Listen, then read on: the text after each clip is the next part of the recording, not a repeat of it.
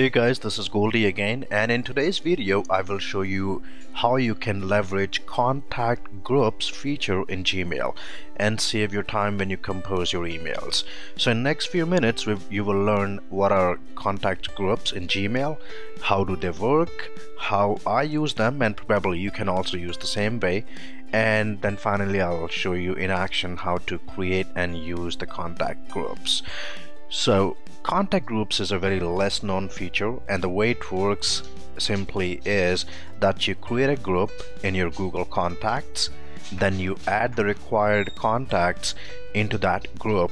So when you compose an email, instead of typing your recipient email addresses one by one, you can simply type this contact group that you created, and it will automatically expand all the recipients that you have in that contact group. And the way I personally use contact group is let me tell you a bit about my use case. So hopefully you would have the similar use case, because we all interact with people all the time. So I help businesses switching to G Suite, which means interacting with new clients after a period of time, and each client would have an IT team with multiple people inside that IT team.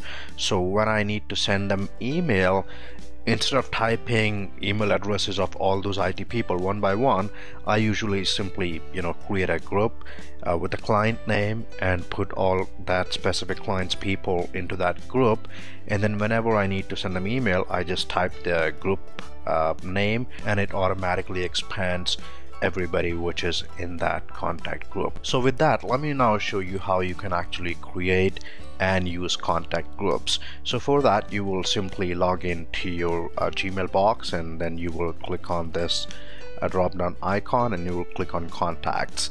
That's one way to access contact. You can also go to contacts.google.com to reach the same screen, and you might see the new material design interface, and then you can create your contact group here. So we'll cover both of them. So if you're into old Google Contacts, you will see new group option here, so you can create the new group and name it here. If you are in the new Google Contacts, the name is changed from contact group to label, so you will create a new label, and let's call it, for example, the client name, and let's call it ABC client. So that's our client, and an ABC client, let's say, and then click OK, and then you can add your contacts into that. So if you already have contacts, you just need to select those contacts and attach the label which you just created. I don't have contacts, maybe I can quickly add one. So I will say simply contact 1, and let's give it test 1 at my domain ID, and quickly create one more contact, and let's call it contact 2, and the ID is, let's say, test2 at mydomain.com, assuming these people work for that client. And then we may also have our internal team whom we always want to CC when we send emails to these clients. So we may create one more label, and let's call it internal, and then we can create a couple of contacts, and let's call them internal 1 int at domain, and then one more contact, internal 2, and let's save it. So now we have enough contacts. So what I'll do is click both of these contacts and now go to this manage labels and apply the label ABC client, because I know these belong to this client, and then I can select these two, which are my internal ones, and let's attach the label internal. And to make sure that they are inside these labels, I can just quickly go to these labels and see that they are there. So now let's say, in case if you want to send an email to this client's people and want to copy it to your internal team as well, one option is that you will go to compose, type an email saying test1, test2, and then you will click on CC and add your internal people.